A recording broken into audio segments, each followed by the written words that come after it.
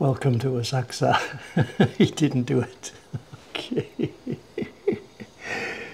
We nearly got a nice morning welcome there.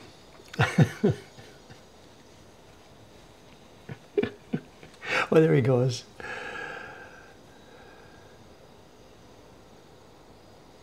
Come on, lady, you're supposed to spray it down. Good morning, good morning. Cloudy Saturday in Asakusa.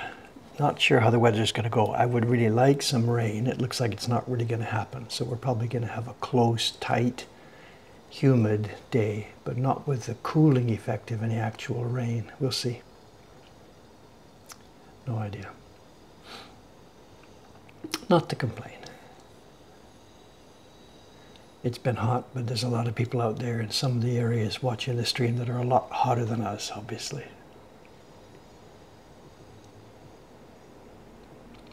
Wildfires, yeah, whatever. So no complaint about it here in Tokyo. Good morning, good morning. Oh, he's got his secondary garbage truck today. I think business must be really good for those guys. There's so much. They've got not enough trucks to handle their business. I think probably they're doing really well. Has our floater, is it floating lower than it normally does? I don't really think that's possible. Is gravity weak today? I think we've got what we've got.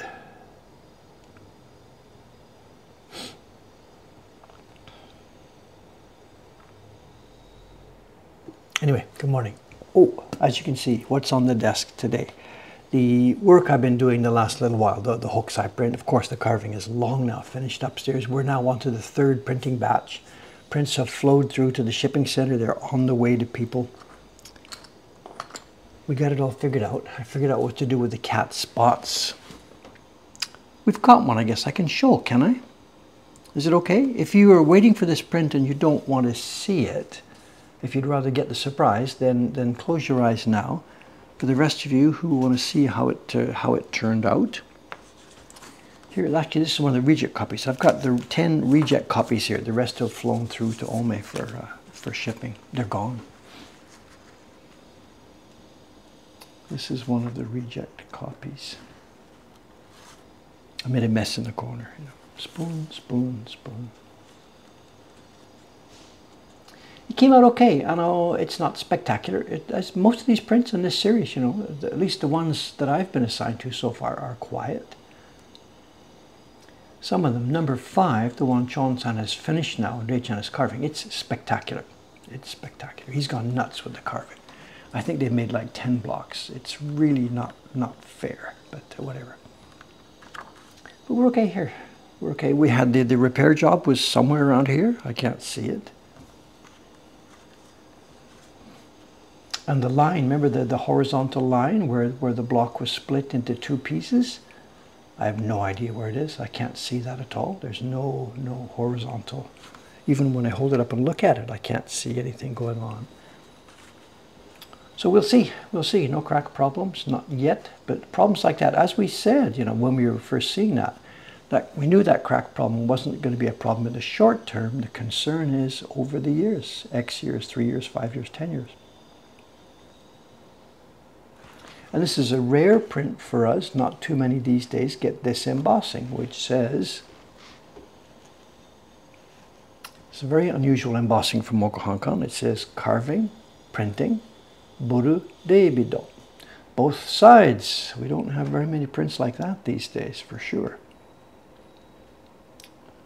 So I don't know who's going to get these. It'll be how does she send them? She sends them in order of how long people have been subscribers. That's the way our invoicing system works is it goes through our customer database. When she turns the invoicing on for everybody who's waiting to get this print, it goes through it in customer number order, which indicates how long they've been a customer of ours. So the first people to get this, the ones who will get my version, my 75 copies or whatever that I released, will be the oldest customers with us. Albert Anderson, whatever, people like this. If you just became a collector last year, you're going to get a follow-up copy. It'll be printed by Suga-san or Ishikawa-san or Rei-chan, the other 3 printers who are working on these blocks now. So we don't send requests, please. We don't do it that way. The billing happens on customer age, and then in this case, because I was the first one finished, the earliest people are going to get my version. But we mods get the scraps. Yes, you guys get yours on the 21st of each month, so you're not going to get mine.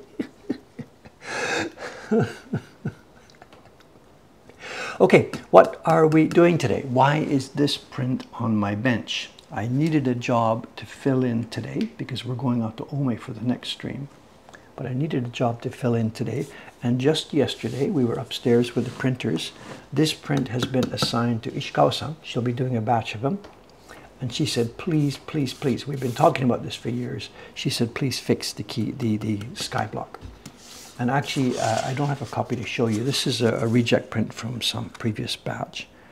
And you can't really see it on this one. But recently, the sky block on this one has been causing the printers tons of trouble. We've got wood grain in the sky. And because the grain we use is always the long way of the block, when the grain in the sky is too pronounced, it looks funny. It shows as vertical lines in the sky. Now, if it's very faint, it's no problem. But this one, and this is not a particularly bad example, this one, some of the lines here have been turning out to get stronger and stronger and stronger as time goes by. Now, normally, the wood grain gets less pronounced in older blocks. As the hardwood just gets softer, the wood in general gets softer over time, and the difference between the two grains, the winter and summer grain, gets less, and wood grain generally becomes almost invisible.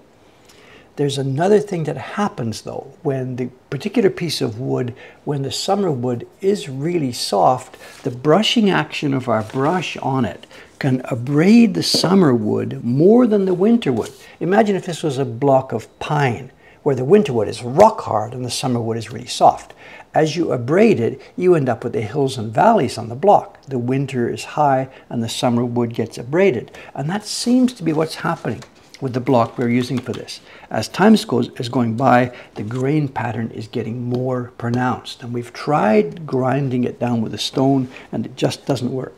So she's given up and said, please, Dave, we're all struggling with this. Spend some time at your end, cut us a new block so that we don't have to sweat this so much. There'll be fewer rejected copies. And I'm like, yep, I get you. So my job today is, we've picked a new block here. We've picked a new piece of wood. This will be the top. It has grain, of course. Every piece of wood we use has grain, but we feel that this is not going to be a particularly strongly pronounced piece of grain. It will show at first. The earliest copies of the print that come out will have a faint gray grain pattern in the sky, and we feel over time that will disappear. We're not going to mention it to customers. There will be people, we've sold hundreds and hundreds and hundreds of these prints already. Simply the next batch that goes out, the grain pattern in the sky will be different. We're not calling it a new edition. We have no numbering here anyway. It doesn't matter. Anyway, that's today's job. The wood is ready, and I have to prepare a transfer sheet. The same as we did when we were first making the print. So they gave me the block stack, and I have to find the key block, transfer it to the new piece of wood.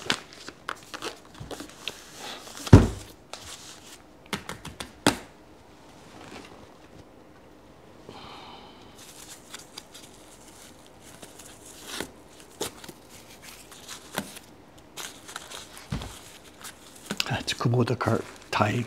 He must have been the last one who did a batch of these. We always know when Kubota has touched something. Someone says you should be receiving your first ever prints from us this weekend. You mean if you're waiting for your cat? I don't know what you mean. I'm sorry. Or have you ordered something yesterday? Receiving prints this weekend from your post office. Or did you order something online, a while ago, and it's now the tracking number shows it's coming this weekend? Is that what we're talking about? Thank you.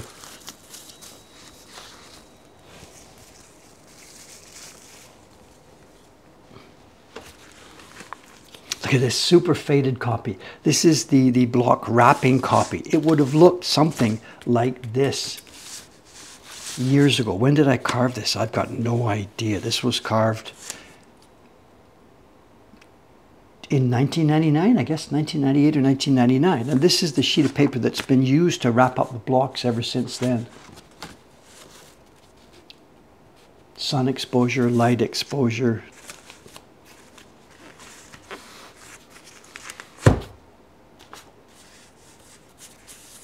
I gotta find the key block. Oh, Embrace the Delight series. I see, I see. Okay, thank you. How do you know it's coming this weekend? Those usually go by airmail. They don't have tracking numbers.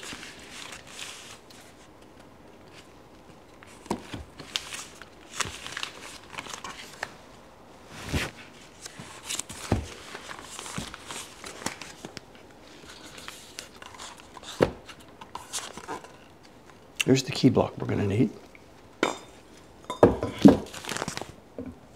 And here's the block we're replacing. So we're going to make a new one of these. Look at this, I only used half the block. And there's our grain pattern. And it's just refusing to die. It's refusing to go away. I can't feel it actually, you know. I said maybe the summer wood was wearing away. And that's not it. I can't feel that. It's still flat. I guess simply the winter grain is just really too hard. It wasn't a good choice of block in the first place. Anyway, that's what we're going to be replicating this morning. Oops, pull, something push. This is what we're going to replicate. So let's keep this standing by so I've got a copy to observe.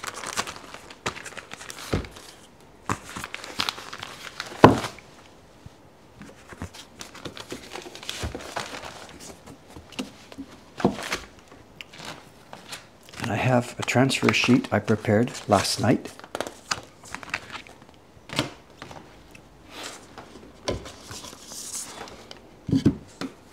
So I'm going to take a quick pull from the key block on this sheet. Gives me the information we need. Oh, it doesn't give me the information we need because it doesn't have the cutoff point.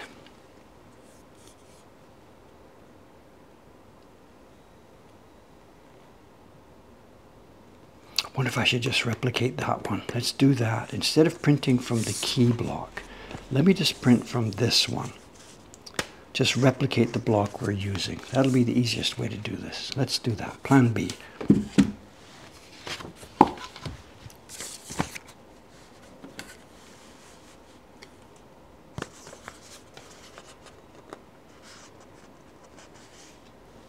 If I put that in there.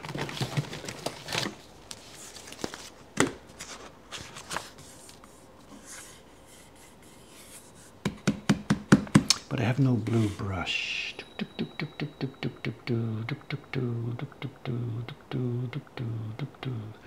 Yeah, plain. If I just plane this, no, the grain is what it is. The grain goes right through the piece of wood, absolutely. We've tried dressing it. We used a stone to try and dress this. That frequently helps the problem. Dressing with a Nagara stone.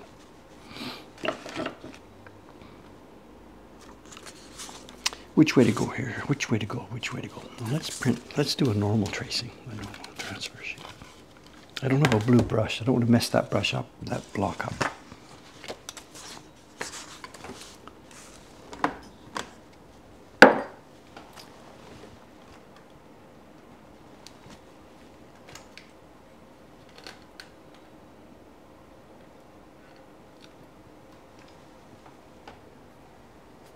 You're replacing it, so I could rub black. I know. I don't want to spoil it.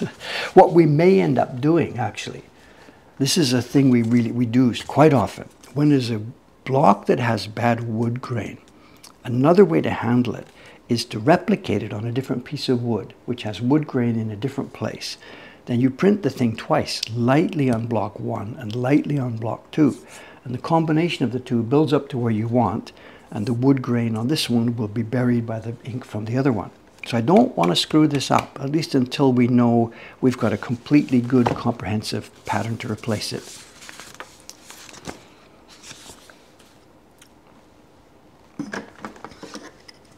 There's so many ways to handle these problems. I want to keep as many options open as I possibly can.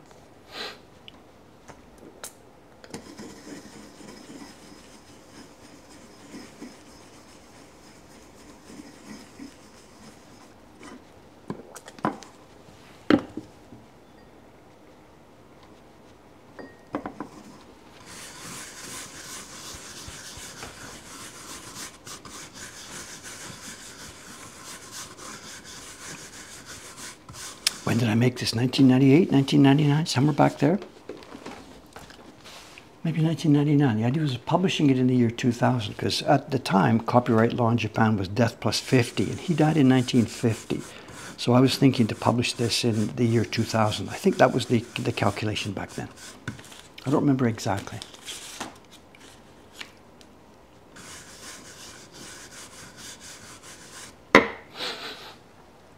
Why am I still wearing my mask? My God, there's nobody here.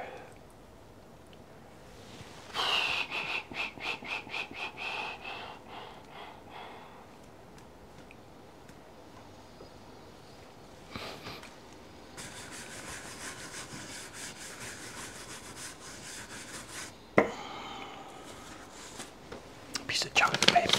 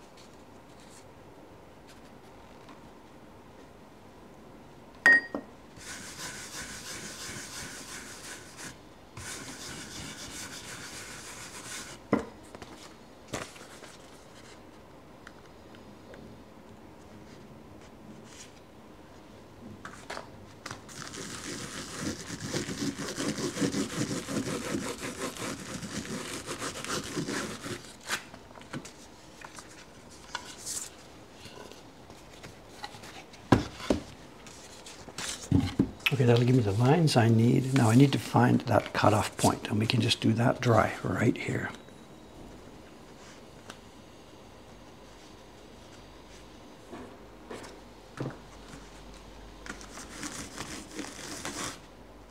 Where is it?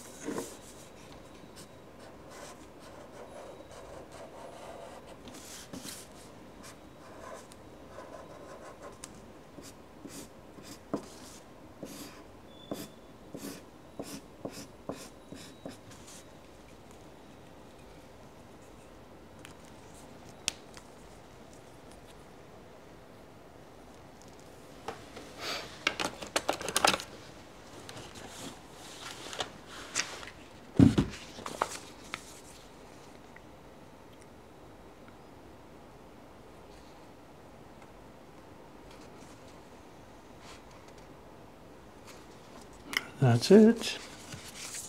Paste her down. It's funny, you know, the block that we had almost has room for it, but there's no point in using it. It does actually.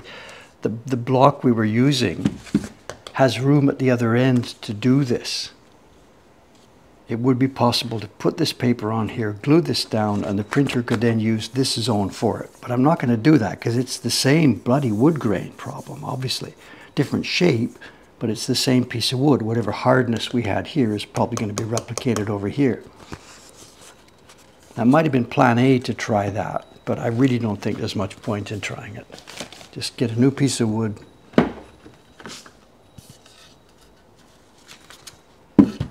She's going to go here. It's a bit of a waste. But when you think of the waste, if it saves 2, 3, 4, 5 copies that are spoiled in every printing batch, then it's no waste at all. Absolutely not. And the printer, Ishikawa-san, she's not a weak printer, but she said, please, please, please fix this issue. And she's right. So here we are.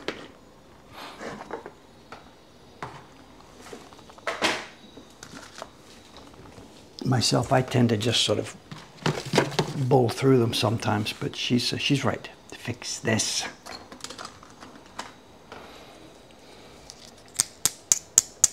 My Sketch Live, I was the man who visited you with Moomin t-shirt.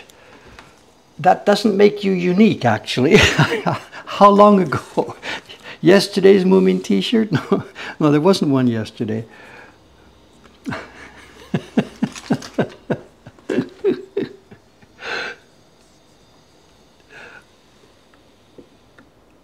Actually, I wasn't in the shop yesterday at all. No, that's not true. I came down. Yeah, no, I did. I came down and got trapped in a couple of conversations.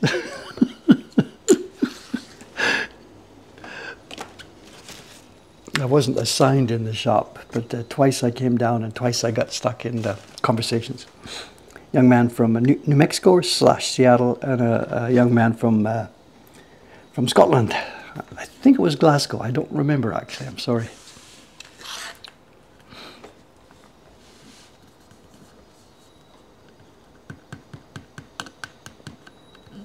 You were in May. I'm having trouble remembering that far back, but okay. Thank you for coming by. Was I polite to you, or was I just so rushed I said hello, goodbye? I don't know. Hello, goodbye.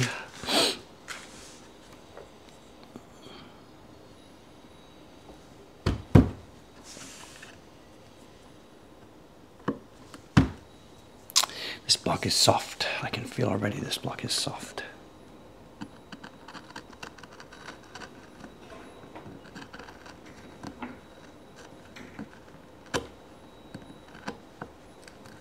In fact, it's the best possible block for this kind of a thing. We would not want to use a piece of wood this soft for anything that had small pattern work or stuff like that, because they would soon start to expand in size. But something like we're going to do here, a flat beta, this kind of wood is fine. And the fact that it's soft makes me less nervous about any wood grain coming up. We'll see. It won't be zero, but I think they will be able to. They'll be able to handle it. How's our time? 8:25.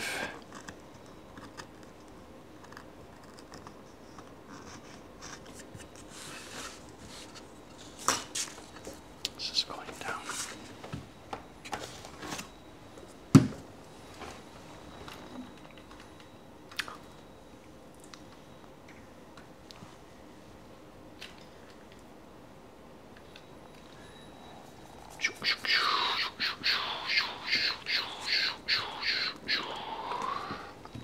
The piece of wood here is wider than we need. I didn't have a piece in the stock room upstairs that would just match this Yoshida print, of course. So this is a piece of wood that had been intended to be used for one of the upcoming, when we publish more, one of the upcoming Ukiyo Heroes prints. It's the same size as the Ukiyo Heroes or Hanami cats, sushi cats type of print. A bit too much paste, I think. The honey is full here. Bit too much honey. Oh, it's peel time. Are we going to get a peel? I don't remember what kind of gampi this is. Let's find out. Flip a coin. 5mm gampi will get a peel, If it's a thin stuff, we won't. Place your bets.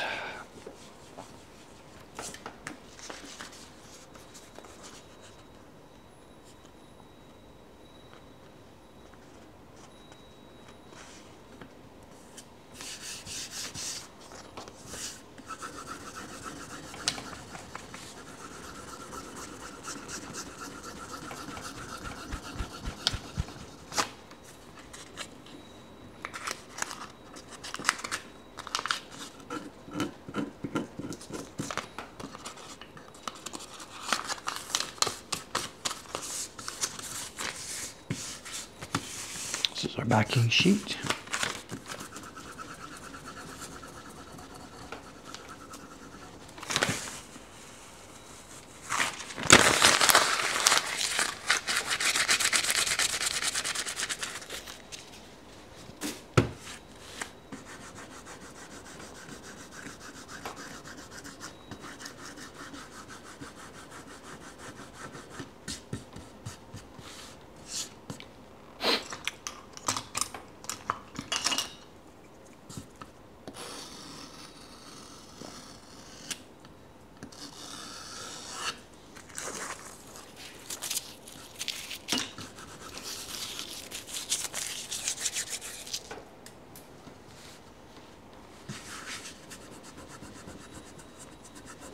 It's 5.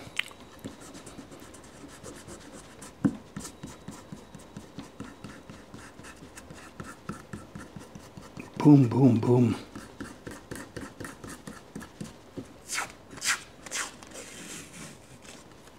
Pulling off a bit too much at that side.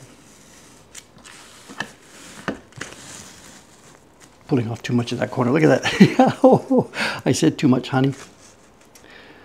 Oh, put your scorecards away.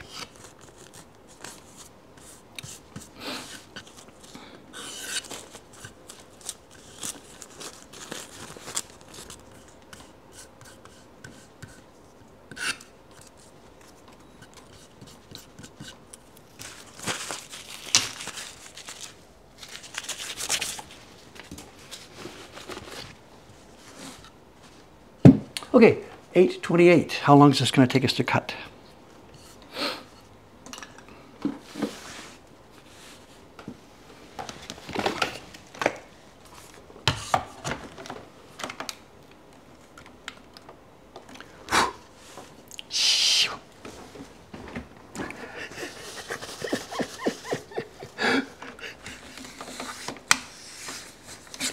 Appeal for the ages.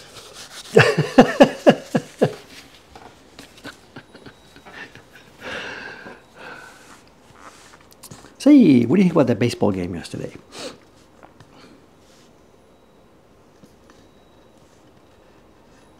I can't see these glasses.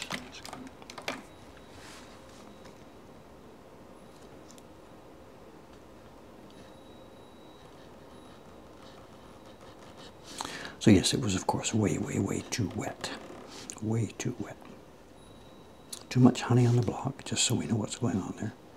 Too much honey, and working a bit too fast. If I'd have let it sit for maybe a minute or so first, give it a chance to get more stuck, it might have worked. But we worked too quickly with too much honey.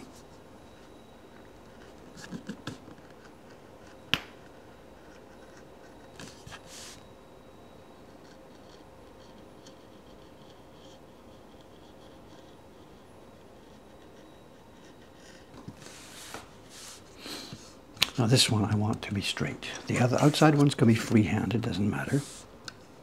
But this one, we don't want a freehand horizon, we want a straight horizon.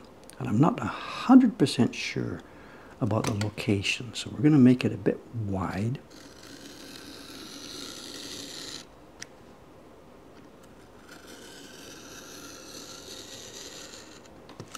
There we go. This stuff freehand is fine because it sits in the middle of the black border line.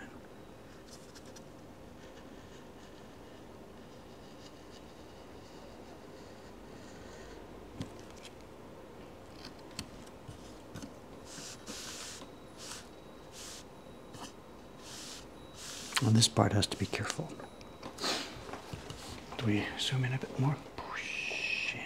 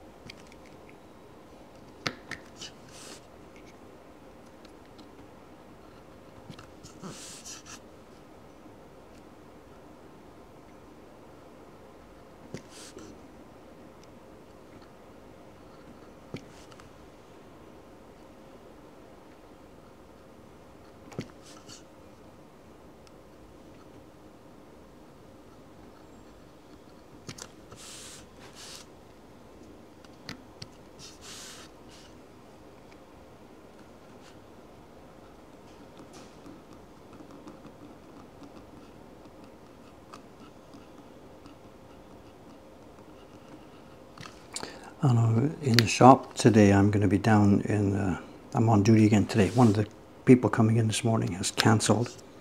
So I've been reassigned, as of last night, I've been reassigned to the shop this morning again too. So I was hoping to do work upstairs. I'm supposed to be pressing some paper for the 3rd or 4th batch of the Hokusai prints. But I've been called into the shop today. So I think what I might do actually today is get some help, go upstairs, and bring the press down here and put the press in the back room of the shop here.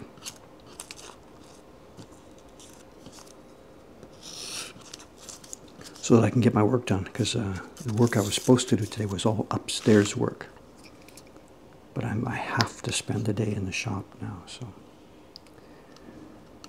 some of the people, I know the shop staff we've hired, you know, they're whatever. They phone, you know, they phone in and say something's come up and I can't come in today or whatever. I'm tempted to get off my lawn. These kids today. But what can you do? What can you do? It's almost an exact correlation with age, you know. The older the employees are here, the fewer times they book off and phone you and say, I can't do this. The older they are, they never do that. The younger they are, they do that all the time. It's, you know, it's a bit, I'm generalizing, but I'm actually not generalizing. How much of that is actual fact? It's a little bit anecdotal. I haven't got a sheet here on the wall with the actual count. But when the email comes to my box and there's a cancellation, it's almost always the younger group here. So, you know, it tends to reinforce the feeling, you know, these kids today, these kids today. Okay, there we are. The block is cut. That's it. We went around the outside. That, quote, disaster with the thing peeling off, as I said, I just didn't peel it, and I can look through the back, and we've cut it in the proper place. If it had been full of delicate places to carve, then I would have had to cancel and reprint it and start again. But this is no problem at all. Okay, here we go. Let's get noisy.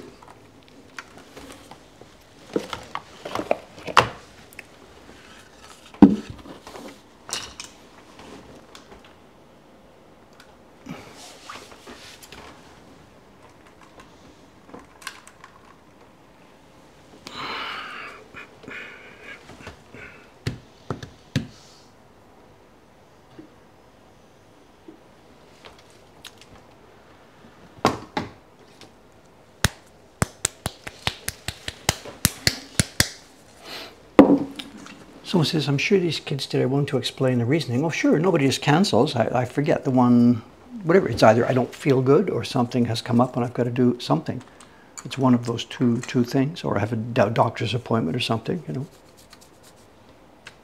I'm not really grumpy about this. It's just, it's a thing, you know, and I do believe it's a thing, you know.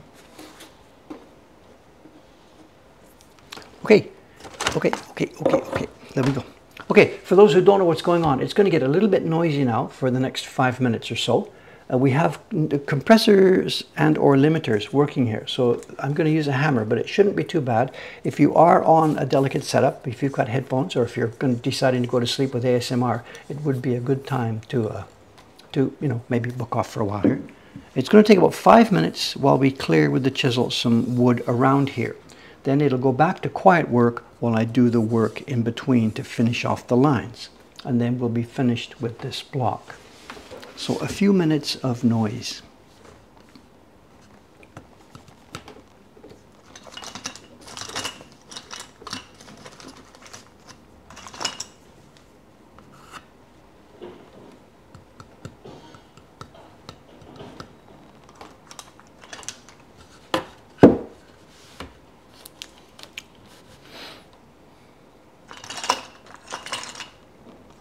Okay, let's do this. Let's do this.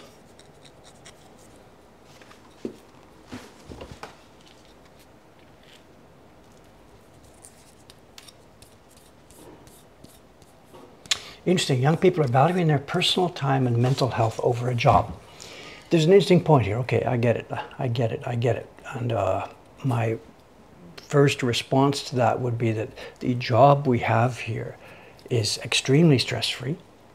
There's no, for one thing, the work itself is light work, very light work. The second is that there's no heavy managerial pressure here. Nobody here, they're coming in happy and they're leaving happy. Nobody here is under stress, as in work faster, work harder, yell at you. The lady who canceled today was going to spend a peaceful day in the shop practicing her English, talking to visitors from overseas. It was in no way a bad way to spend her day. And if she's having such difficult issues with life that something else would be preferable to this, I don't think this falls into the category of mental health over the job. I get your point, and I'm not just throwing you out the door here. I do get the point. But I don't think very much of that applies to what we're doing here. Again, I may be wrong. This is anecdotal, and I'm pulling up the anecdotes that suit my side of the argument. Obviously, this is not science. But yeah, okay, your point is taken into the thoughts, but I'll sort of stand by my I'll stand by my pop analysis of this. So, you know, so. But thanks for the comment. Yes, interesting viewpoint. Yep. Point taken. Okay, here we go. Let's make some noise.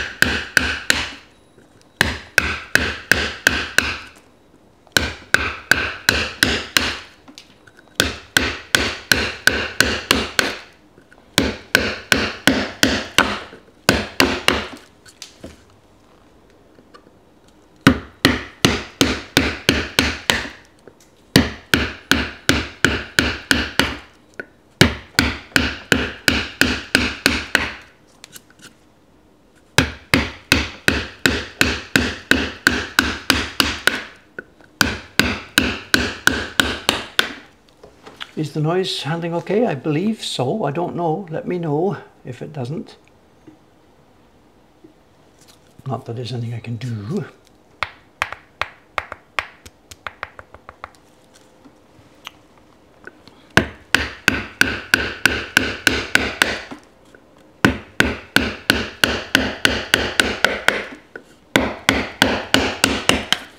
As somebody else has got another point, or is somebody repeating whatever. Young people have more entitlement attitude that they should have the perfect working conditions. This is sort of, I'm not sure what to say about that point. This is a point, and as somebody my age who has worked in lots and lots of different environments, it's easy for me to slip into that one too. And I'm not sure if it's valid. I could say that, man, you should have been around when I was younger. The people are yelling at you the hard work I couldn't get off until late, blah, blah, blah. I could pull that one and say it was worse in the old days. You guys have it easy and soft. But in one sense, that's irrelevant. It doesn't really matter. I mean, before me, back at the beginning of the Industrial Revolution, kids are working at 6 years old, up at 6, finish at midnight, whatever. That argument sort of is always there. So I don't know how valid it is to put that on the table and say, I had it a lot worse than you do. I'm not sure what to think about that point.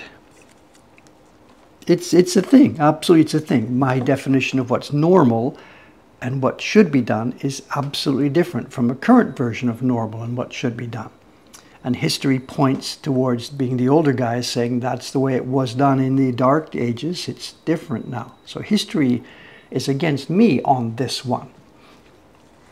And it's no good for me to say, man, you guys have it soft today. You should have been around in 1951 or whatever,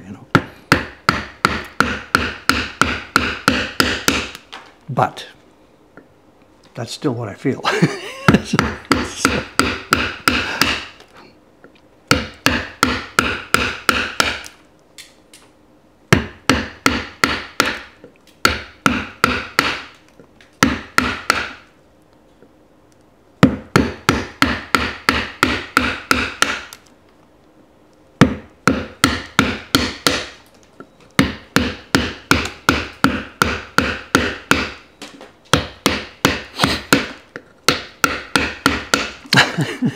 Conversation while chiseling. Oh. But this wood is soft. It has found its only possible use as a sky. It could never have been used for something that had smaller areas carved in it. That's the thing, you never really know until you dig your chisels into it,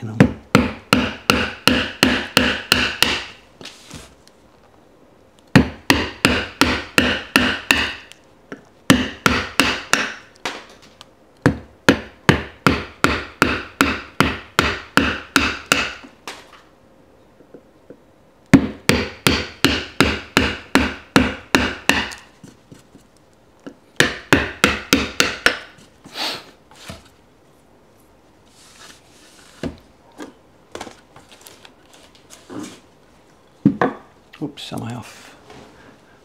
Have I been off camera?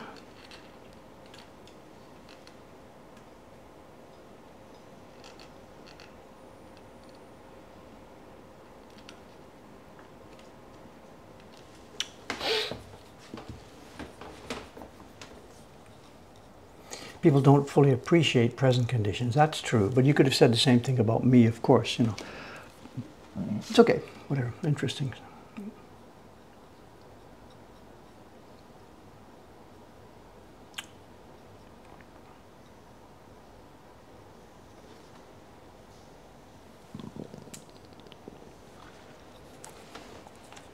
Yeah, see, this is where somebody's talking about it. We should be able to uphold responsibility, take up the things we signed for instead of running away. There's a line here. So, the people we have working for us here, the young lady who booked off today, I'm in no way thinking, oh, this is a loser, she shouldn't be here. I really, really like the young lady. She's doing a very good job. She has a good, clear goal for her future. It's not here. She's a college student who's working here as a college, part-time college job while preparing for, she's going to get a degree in international relations. She wants to work maybe with the United Nations, something like this. And she's actually a person I quite respect. So it may be, I've been a bit careless with my conversation here. I am frustrated because she turns out to be a person who is booked off more often. And she books off at the last minute, which makes it really frustrating for me because at that point it's too late to start phoning around and filling in for other people. So yeah, is there a line here, responsibility? To go back to when I was in that position, an employee of a young growing company, there would have been times when I woke up in the morning and thinking, I'm not 100% and it really would be cool to just lie here. But there was jobs waiting we had a clear rule. You don't go in when you're sick because you don't want to bring the whole house down, you know. But yeah, there were times when I got up and went to work when maybe this girl would say, you know, I just don't feel like it, I'm not going to go, you know. So there is this, how far do you personally feel the responsibility, you know. It's all generalizations, I'm sorry. They're really, really hard to pin it all down.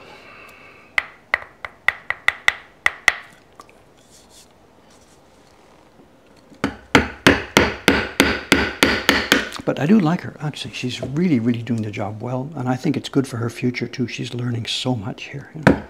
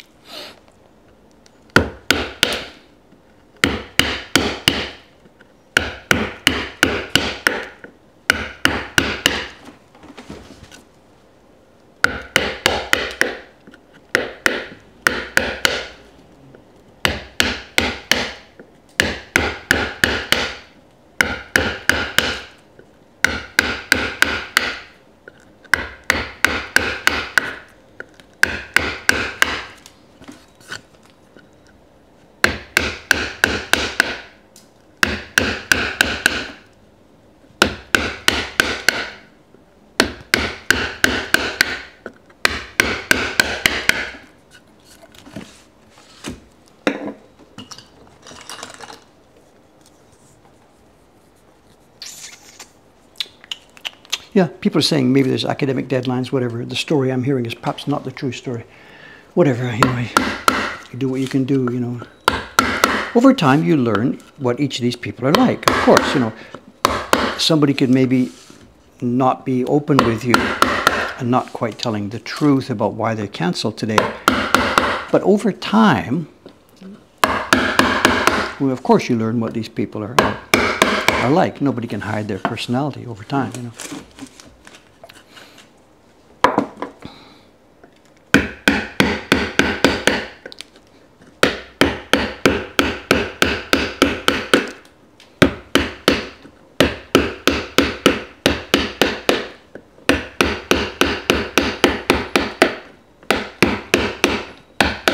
That reminds me, there's another young lady. I'm going to get, if I'm not careful here, we'll get the two mixed up. We got a visit 2 or 3 days ago from a young lady who used to work here pre-pandemic. At that time, she wasn't a college student. She was a pre-college student. She was doing high school here in Tokyo. And it was pre-pandemic, and she was doing high school as an online student. She wasn't actually going to classes. It wasn't because of the pandemic. It was just that she was at a very progressive school that worked this way. And she was really, really, really good. And we probably must have talked about her in the streams back then. I don't even remember. I'm not going to mention her name here. It's not fair to talk about that. Anyway, she left us just before the pandemic. She didn't leave for those reasons. She left us to go to school, to go to college overseas in Europe. She had already spent years in Europe in middle school, came back to Japan to do high school. She spoke English really, really, really well with a funny, nice, interesting English accent, British accent. It was really, really, really funny. And she was, past tense, whatever, at the time I knew her, she was funny and street smart and sharp, just perfect. We just loved her so much. And we were really, really sad. You know, she was a teenager. We can't offer a career position, you know, just simply she was here as a part-time job. And she went off to Europe to medical school. And this was just before the pandemic. We all sent her off with our best wishes, and you know, come and say hello one day when you've got your doctorship or whatever, you know. She's climbing high. She's shooting really, really high. She went to a university in Europe to enter medical college. She came back for a visit a few days ago. She might be listening here, so I've got to be careful. I'm not going to say anything bad about it anyways, but it's funny. She came in the room where I was sitting down, and I'd forget what day it was. This was 2 or 3 days ago. It's hot here. There's lots going on. I was, you know, not stressed out. What's the word? Just there was lots and lots of stuff going on. I haven't seen her in 4 years. So I think I've probably changed my appearance. If you look at my snapshot from 4 years ago and the snapshot from me now, and she came in and it's, hi, how are you doing? And you're looking fine and everything else. We chat about what she's doing and she asks if she goes about what I'm doing. But as I'm talking to her, I'm thinking, wow, this girl is one, so much older. My God. And she looks so stressed and so tired. And as I was thinking this, as I'm saying the conversation with her, I'm thinking, oh my God, she must be saying exactly the same thing. Oh my God, Dave looks so much older and so stressed and so tired. And if she'd have been here longer, she spent time with the other girls, the friends she'd known from here before. So with me, it was just a couple of minutes talking and then out she went. And I would have really, really liked to go for lunch with her or for dinner later on and find out deeper things about what she's doing and have this conversation. You look kind of tired. Are you okay? See what's going on. So, and yeah, medical school. Medical school. You don't need me to tell you. I mean, I don't know anything about it, but I do know, or I can guess that medical school in your first early years is a tough place. It's different from Japan. In Japan, you know, you do your hard work to get into college and then they're sort of shepherding you out. They don't want people dropping out and quitting and sullying the name of the institution. Once you're in, you're just shepherded along until you're out, sort of, speaking generally. But in a Western or a European college, it's maybe easier to get in, but then bang, the boom comes down. And I don't know, you tell me, in a typical first year environment, in a medical, you know, first year of general studies with a chance to become in a medical institution, what's the attrition rate in the first year? 50%, 40, 60, I don't know, something very, very, very, very high. And it's clear. And she talked about it. She knew what she was getting into, but she had no idea. She said, I had no idea it was going to be this hard. You know, way, way harder than she expected. And she's fighting through it. She's fighting through. So huge respect for her. If any, among all the young people that I know, if I was going to bet on who would get through this and who would do it, she'd be, I'd put my money on her, you know. She'd get my backing. It'll be years, years, years. She's actually in the Czech, what's it called now? The Czech Republic? It's not called Czechoslovakia anymore, obviously. What's the country name? The Czech Republic. She's at the top or one of the top medical colleges in the Czech Republic.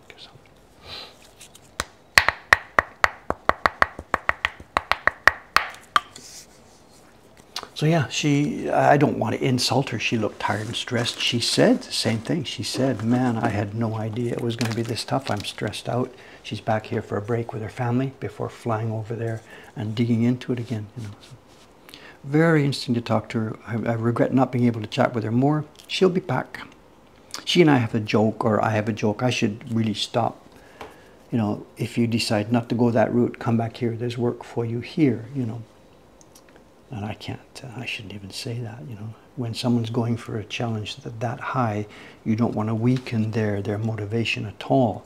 But by letting her know that there's a home for her here, does that weaken her motivation? I don't know. I mean, my God, this is not medical school, you know. If you're going to choose your careers, become an internationally renowned doctor saving lives, or you can work shuffling sheets of colored paper, you know. Obviously, that's a career worth fighting for, you know. I'm not ashamed of what I do, but I can't offer it to a young person like that as the most meaningful way to spend your life, you know. She's going to save lives. So we'll see. But it is, she knows that there is this thing here. If she can't do that, or doesn't make it, or finds the stress too much, if she chooses a different path through life, as long as we're here, there's a situation for her here, you know. So somebody just noticed. We did finally change the curtain. Somebody finally noticed. Or maybe they noticed a while ago. I don't know.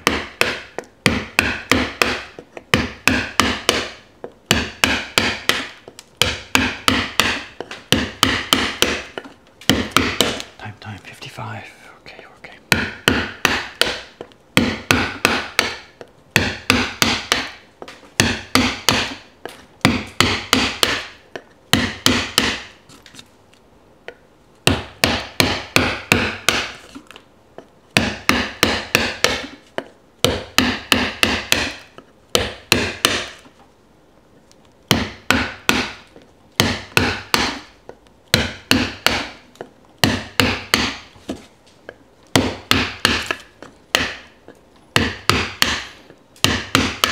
She did mention a couple of things that were interesting. That might be worth passing on as sort of anecdotal stories, because it's an environment that I know nothing about. I don't know why she chose the Czech Republic. Either the particular institution maybe is noted for something she wants to study, or simply she and her family just made sure they did not want to do this in Japan. They wanted to be at an institution where, you know, you're going to learn something rather than just pass exams and go through it. I don't know the background, but she did pass on something really interesting about this. So she's in, is the Czech Republic Central Europe? Is that what it's called? It's only X years, it's not all that long before it was, since the days when it was under the Iron Curtain, and it was a very different kind of environment, a very different kind of place. The culture there is obviously rapidly modernized. It's now a modern country, but institutions there still have heavy roots in the previous system, like the Soviet systems. And she brought this up. I didn't ask her about this, but she brought it up because I hadn't thought about it. And she says many of her professors and teachers, well, for one thing, they're all male, period. She said that there's no women at that level. They're all male. And they're all, you know, old. And actually, she giggled about this because she said old, and then she realized she's talking about people that are my age. So she laughed, ha ha ha, I didn't mean you, whatever, whatever. So it's okay. So the teachers, professors she's got are my age. They're 60s and 70s. They're white dudes who grew up under Eastern European communist type feeling. And she says, my God, they are hostile to her because one, she's a woman, and two, she's not white. And she says there are people there who really, really, really have trouble with this. And she's not the only one. There are other Asian students. Maybe there's Chinese or something there too, well, or whatever. But she brought this up, and I'm like, ooh, wow, wow, I didn't realize that. So she is working under some handicaps, and I guess she gets, and she again, she said this, I'm repeating, she has no help with her, her stuff from the teachers. If she approaches them for help, it's like, sorry, I'm busy, you know, go away. And they are busy helping white male students. So she's under some real strong handicaps here. And I know her personality. She's just saying, okay, yeah, I'll show you, I'll show you. But this obviously, clearly, really ratchets up and dials up the amount of stress that she's under, you know. So, what's somebody saying? Sadly true for certain parts of Poland. Quite backwards, not all of it, but certain parts. Yeah, I mean, yeah. Inertia is what it is, and you know, things take time to change, and she's one of the people, I guess, trying to make the change. And when you put yourself in that position, you got to be tough. You got to be tough, you know. I knew nothing about this at all. I'm just, you know, I didn't go for lunch with her, so I didn't hear all the deep, dirty, dark stories, but just she outlined for me, you know. I guess I had said, you know, you really look tired and stressed, and she explained some of the things why this was happening. So, and I don't think, she didn't say it was because she was Japanese. She mentioned it was because she was Asian. Maybe they can't even tell the difference. This student is Korean, Chinese, or Japanese. They don't know, and to them it wouldn't make any difference. I don't know. So.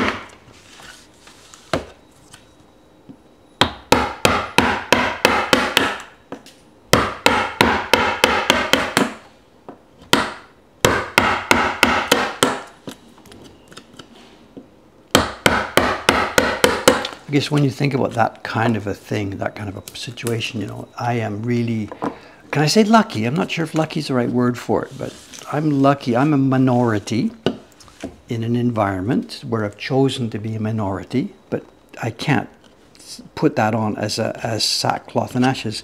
I'm a minority and I'm under discrimination and stuff like that. Obviously, in my situation here, that's not how it works. I'm technically in the minority, but my God, I get just whatever. If anything else, it's reverse discrimination. There's been so many cases in my life here where I've been helped out and encouraged, and it's easier to get publicity, etc., because I'm in this particular minority. So I certainly can't claim discrimination. You know.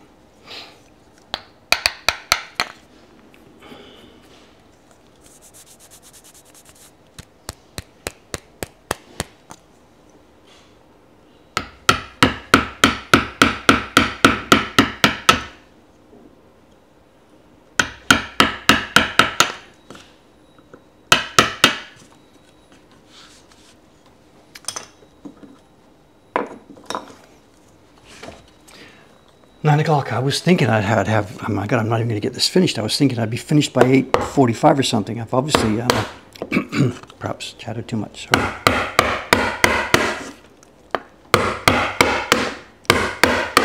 Actually, we're going to cut that off. It doesn't matter. We're going to get the table saw upstairs and chop this off.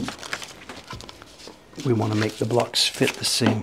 Oh no, they are thick. Okay, so. In that case, I'll leave it then. All right. Okay.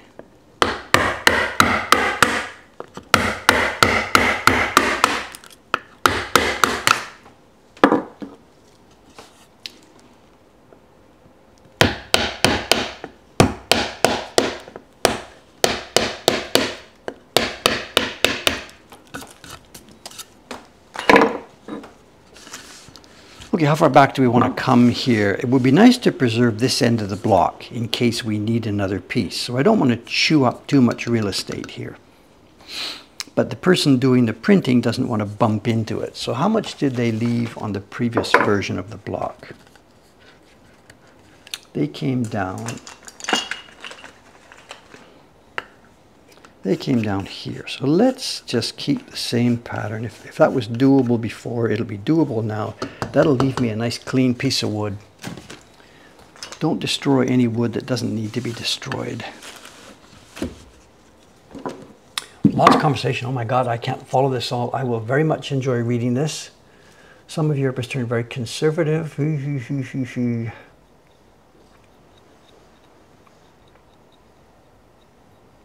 Yeah. Well, the world is changing. The world is changing, absolutely. Whether she sticks with that over there and wants to be part of the change, or whether she'll cut and run, I don't know. And I don't know, her plans for her future. After graduation, I believe she's thinking of a future in Japan. Because I did ask her that. All this work you're doing here, you're going to get your degree, whatever, 5, 6, 7-year degree, whatever it is, from that institution in the Czech Republic. Then, if you come back to Japan to practice medicine, is that degree recognized here? And she said, no. So I'm like, she says, what it gives me is the knowledge. She will then sit for the examinations here. So her degree per se is not recognized. The fact that she has been to college is recognized, but the degree does not transfer into a medical license here in Japan. She said she will have to come back here, spend a year in some sort of program that touches up what Japanese specifically need to know that wasn't known over there, or maybe learning Japanese medical terminology. We didn't get into the weeds there. But she said she will, after her degree is complete there, she will have to spend a year here in whatever it's called, remedial work or something, and then sit for the certification. She didn't seem to think it was a problem. She knows this is going to happen. She accepts that. She felt that that was just part of her normal process. If. I'm thinking, geez, by then you're going to be 50 years old or whatever. Well, somebody's saying pretty much same in any country. Okay, yeah, good. Seats for those exams are limited. Foreign trained doctors struggling to get certified. I don't know any details other than that this is a thing. She knows about it. She's not going to be shocked and surprised by it when she gets there. So. And I have no idea at the moment, is Japan facing a doctor shortage down the years, or is it a surplus? I have no background knowledge here at all. You know. Will she be welcome here or not wanted? I don't know. I would imagine there'd be short staff to show the population crisis.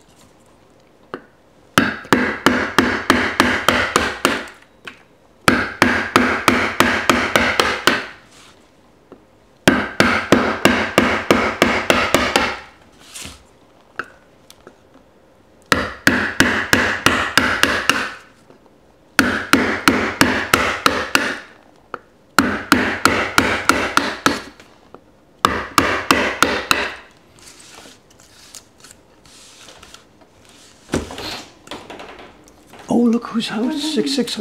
Sadako-san, good morning, good morning. Bit of a noisy stream here today. Sorry, banging, banging.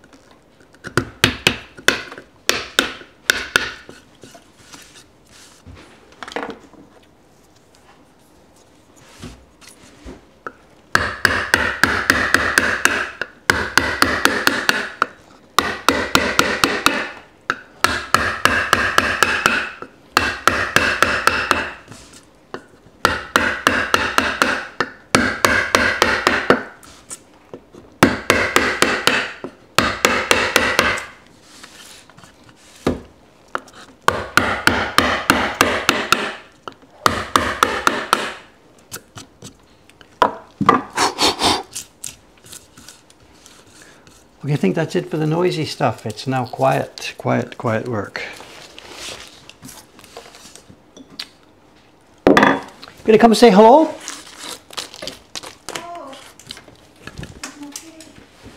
Hmm?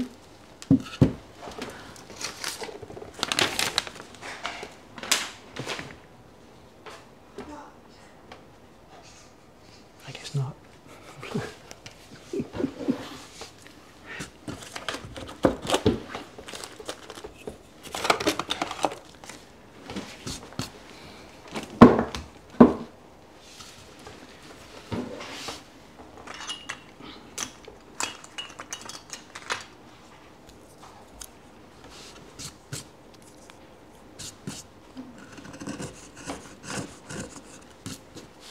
Maybe.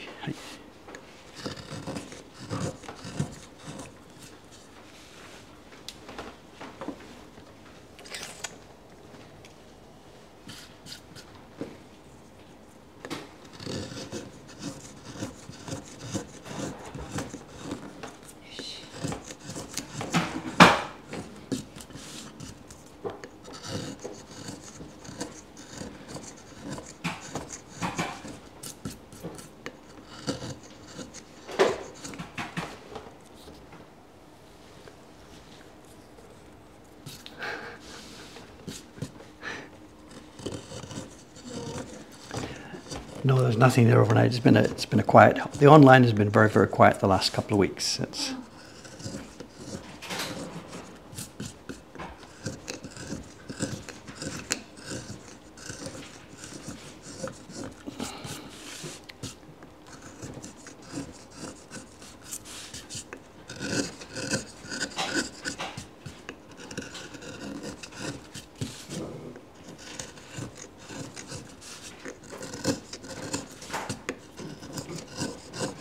okay, back to the technical explanation here. People didn't know what's going on. It's another example of the three-stage process we do here. All of these blocks get done, whether the key block or the other blocks. It's 3 steps. And we saw the first step was the line cutting with the sharp tool. Cuts the lines. That's stage 1. Stage 2 is chisels and gouges, usually with a hammer. Clear away the waste wood to leave the wood sitting by itself.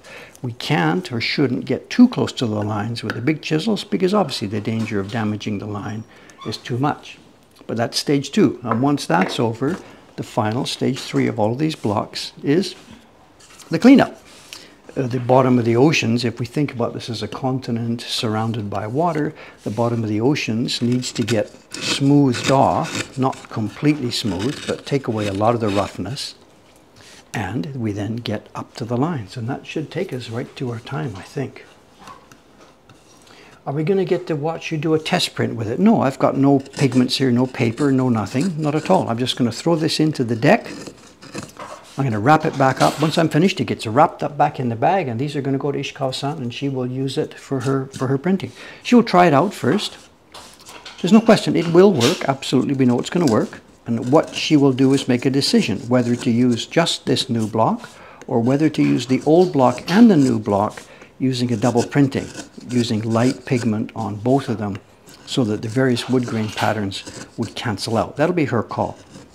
She'll show me what's going on because I'll ask her how did that new piece of wood work out. But no, I'm just going to wrap this up and throw it in the deck, and I'm done.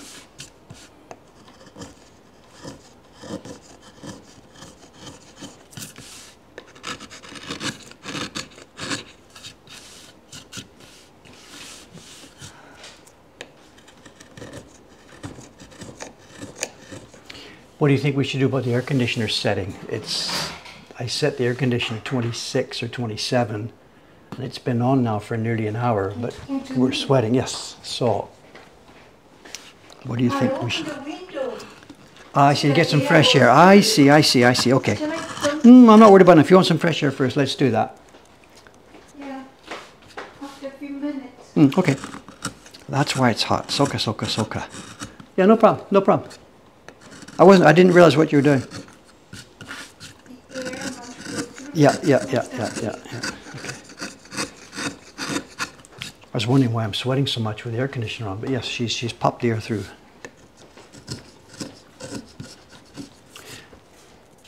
Someone asked, why is it important to smoothen the oceans? Because pigment builds up. What happens is this, they don't touch the paper. We rub pigment all over this area like this. And pigment comes on here, and pigment also comes in the oceans. Then when we print, it's okay, only the cut area prints. But bit by bit, if there's roughness here in the oceans, pigment starts to build up here. I got that when I was printing my cat the other day. Here we are. Look, you can maybe see this. If I can find a bad copy, hang on a sec.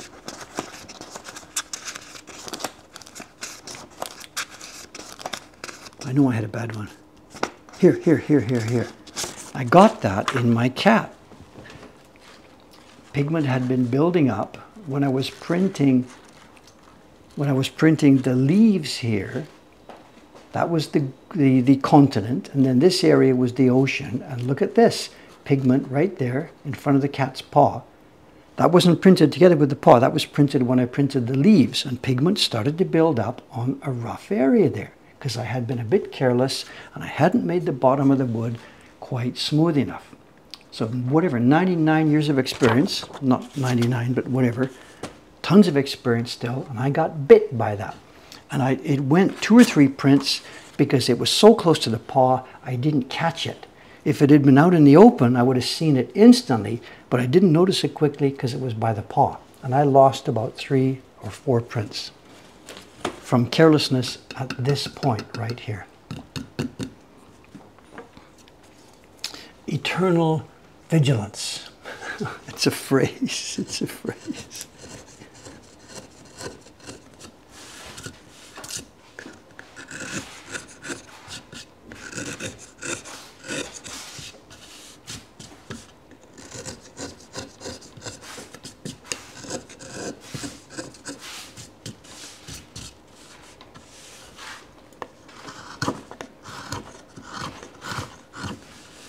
Okay, last step, get up to the line.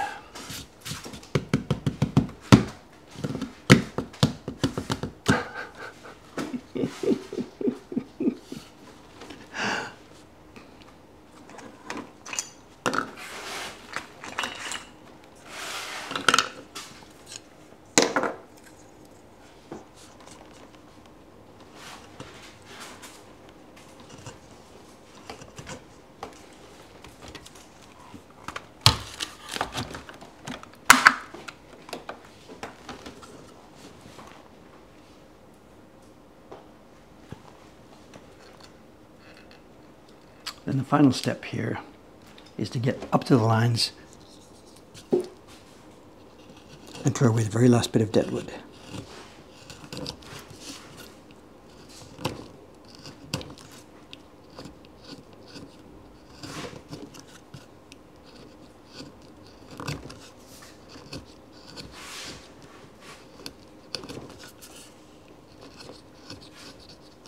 And that'll do it. But I don't think I have enough time to get round here before we run out of time, right? Oh, 16. It's show and tell already. Nanda Nanda.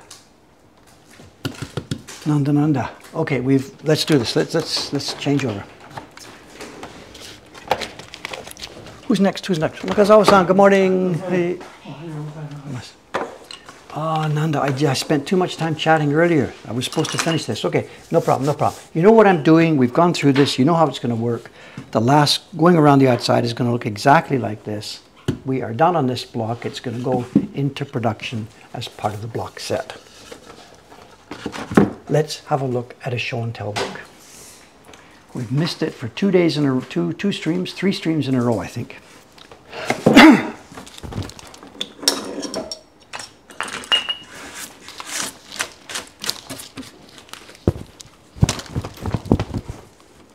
Okay, good news and bad news. The bad news is the show and tell object today we have actually seen before. I think years and years and years and years ago.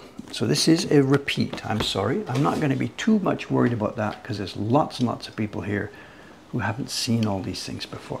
Have you seen this, Sadako?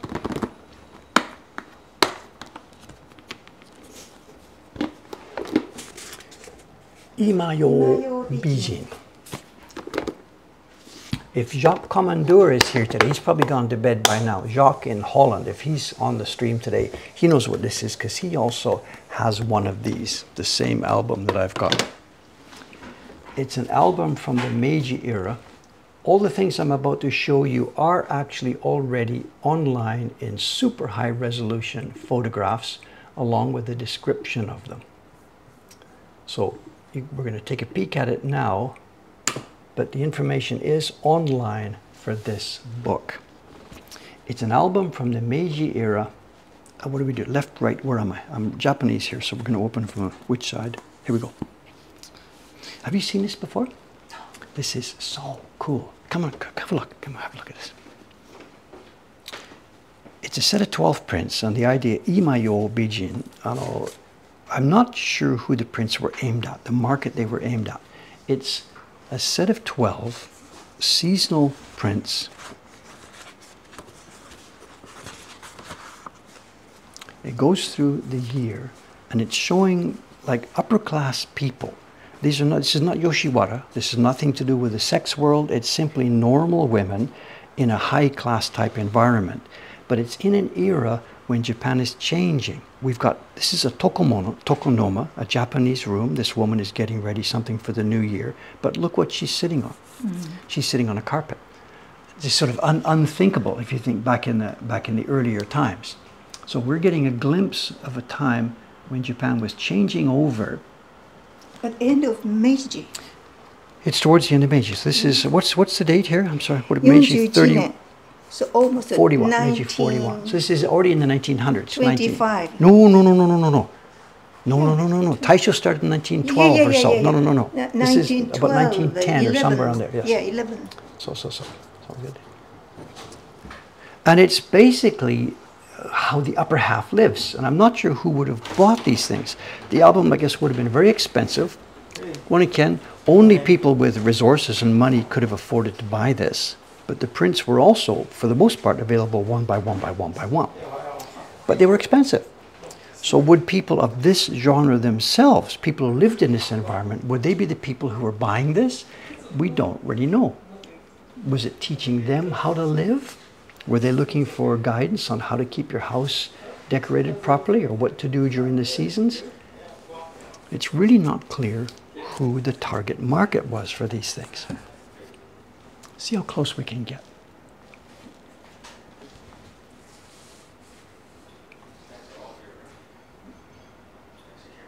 They have the same style as the Meiji era Kuchie illustrations. Very, very delicate work, very carefully made, embossing all over the place. Good New Year decorations, Sadako? This must be a New Year. Embossing is around here? Yeah, on the fabric, her whole purple kimono is all embossed. Here? Yep, you can see. Wow, so delicate. So it's hard to see. And then the carpet is embossed. It's just embossing everywhere. This is.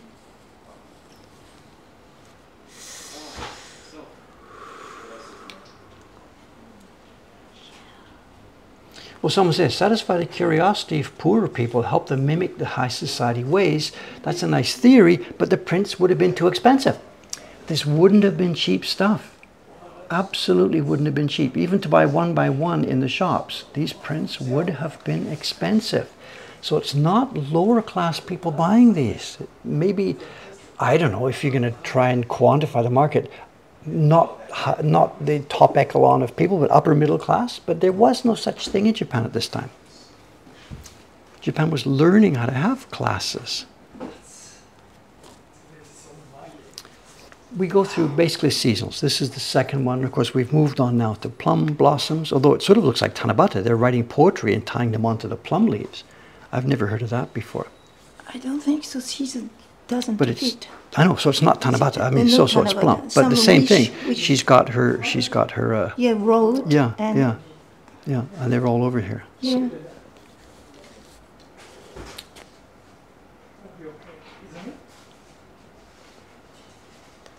Let's zoom in again. Zoom in and move it around. And the expense, there's just no expense spared. Look at this. We go down to her obi here. And look at the pattern. It's the, what do you call it? Shiburizome moyo. Done all in different blocks with different gradations on each one. Yeah. It's That's just only I can see so the depth. over the top. It's unbelievable. Absolutely unbelievable. And what have we got? Have we got a smoking set? Tea. There's a teacup. But is this to make tea? I don't see a kettle. The two of them have teacups. They're outside. I think what they are, it's a commercial environment. They've sat down at a place, it's like a tea house that has put these benches outside. And they've been served tea. And it looks to me like this is almost like a smoking set, but they don't have the old pipe and stuff. So this is, they've gone to a park or a place where there's a place serving tea in a park or a garden.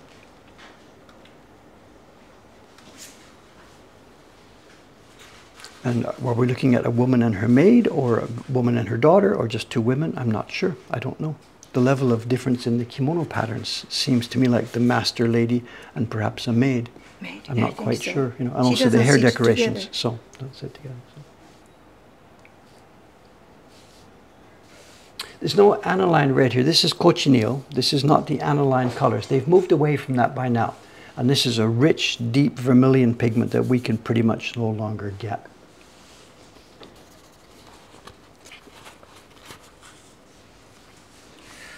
they just keep rolling on. Again, to remind you, these are online in super high resolution format. You can look at them at your leisure, expand them on your screen, and look at it. And look at this. Look what the guy's wearing. Top hat. This is really a super era when things are just blending right together. We have something that could have been traditional from 100 years earlier, and something that is obviously the height of modern fashion. Festival preparation, I guess, festival time. Place to relax, you know, to whisper, you can tell them. She's saying, "O yasumi tokoro," resting house. There's some kind of park or festival going on. A place. And it's the place you get your drink, get your tea or sake or whatever. You know. And I'm just in awe of this vermilion. We would love to have this color, this pigment, but we just don't. And we have, I don't know if it's going to show, we have aluminum powder. Again, very expensive and rare in those days, aluminum to give the bling. And it is not showing on the camera. There is embossing everywhere, all over this thing. Yeah, see it? To show? Nuno mezuri. So. And look at the scale. Her face, it's smaller than my freaking fingernail.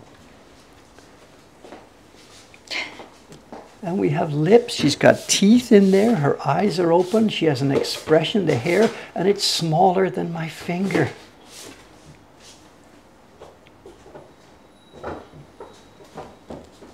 Gradation on the kerchief, the little purple one. Why would they do that? Would the customers notice? This is the era when there are still many, many, many carvers and printers in existence. at this point now, they're really not taking apprentices anymore because the work has disappeared. The ukiyo-e work has disappeared, but the workshops were still there. So these publishers grabbed this chance. It's the kuchi-e era. They grabbed the chance to use these guys, but there was no ongoing work because by now the printing presses have taken over all of the lower level of work.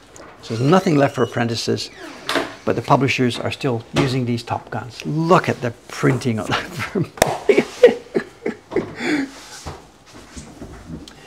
The other day, I showed you a print that I have from the Taisho era, and I said, if there's a fire in this building, I'm going to fight through the smoke and grab that print and walk out, stagger into the street with that one print.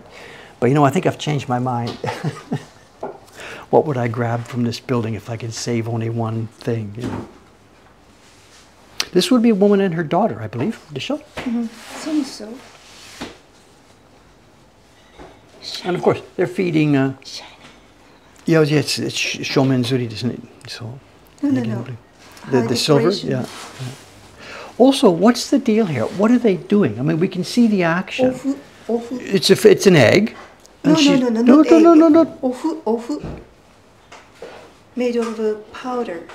But it looks like an egg. So it's not an egg. No. Ofu. Made of flour. We're going to need some explanation here. How do you think? Kind of wheat, not wheat. Flour. This isn't an egg, so it's a food ball. It's not rice. Ofu. So this is from wheat flour. Wheat flour. So we're looking at just what a baked very light. Wait a minute. One of those NHK programs on. I did that spiral thing on the heat, and it was fluffy and very almost weightless. No, almost Ofu. weightless. Yes. You're going to have to look this up. I don't know the translation. It's not a dough ball in the sense of a heavy, boom, heavy thing. It's super weightless. It's fluffed up. When I was doing it as a demonstration on NHK program, it was long and thin strips. It wasn't in a clump. Maybe you cracked and gave fish those. Well, it was food. It was human food. It was to go into soup. So. Okay, well, I'll stand corrected. Every time I've been telling people about this, I've been saying they're feeding eggs to the fish. Whatever. It looks like an egg. Live and learn. So yeah, on the web page for this print, it might talk about this feeding eggs. So when we get off the screen, let's go back and check. So.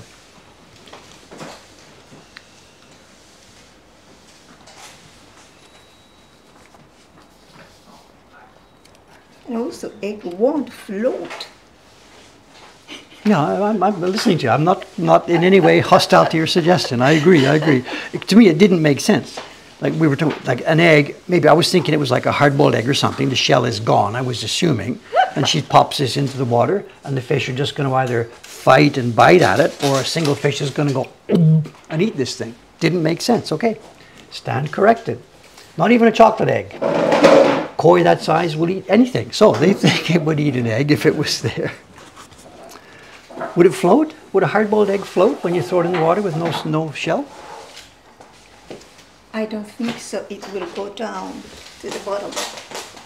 I haven't done any experiment. Can you see the light? Look, get in here. See the light? What they've done with the kimono pattern? I don't know how to describe this. I'm not sure if we can get it under camera. There's an embossing pattern on her kimono that goes two ways. Let's just try and catch this, because this is to die for. We can see it. It's almost there. We can see part of her. There's an embossed pattern all the way down her kimono.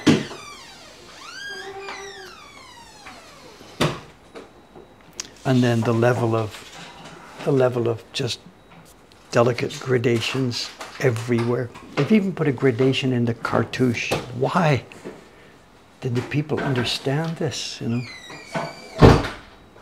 So what's happening here? She's in her own garden because she's chopping flowers here, you know? You can't do that when you're out in the park.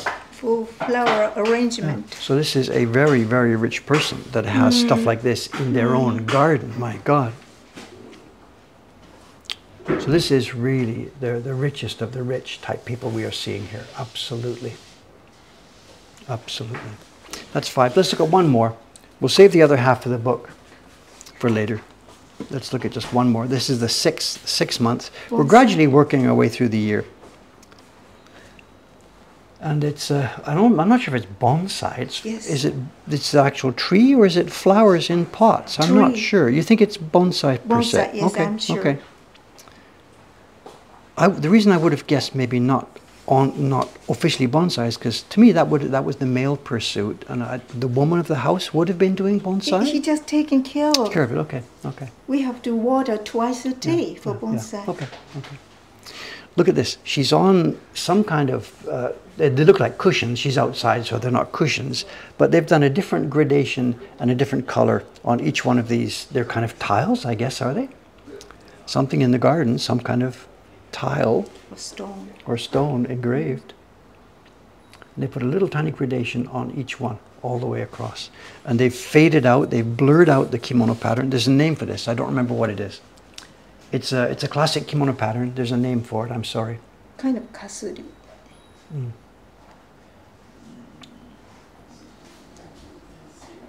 And this is new for Japan. Oh yeah, there's another one. Yes, look, look, look. We have the window, round window, but in there is a Western curtain. Look at that. I didn't even notice. So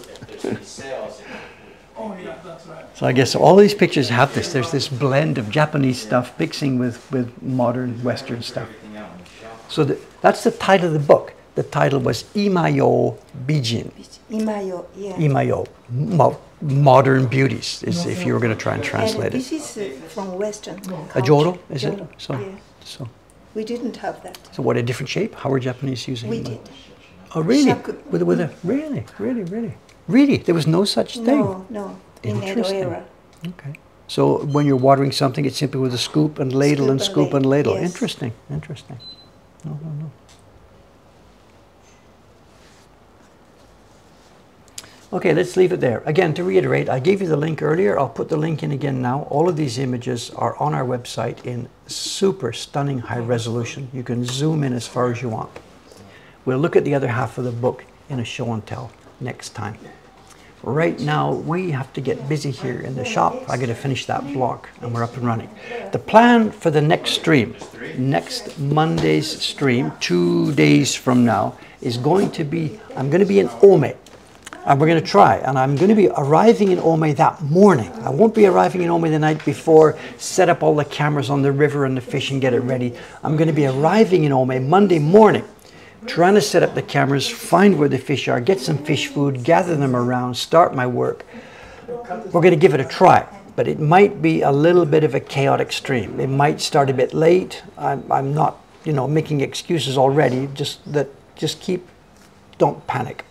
If all goes well, the Monday stream will start at 8 o'clock normal time, and you will see a view of the garden and the river. If it doesn't quite work, we'll see something else, but that's the plan. 2 days from now, we have a stream planned.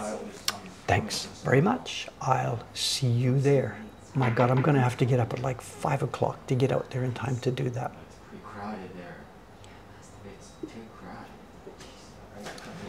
And what's this guy doing? A new workman? A wheelchair ramp? No, surely not.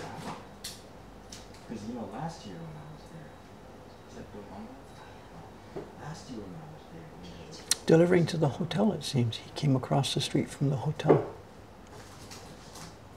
Anyway, not our business. We should just shut down and get going. Thanks for watching, gang. I'll see you in a couple of days in a completely different environment. See you there. Thanks very much, and bye for now.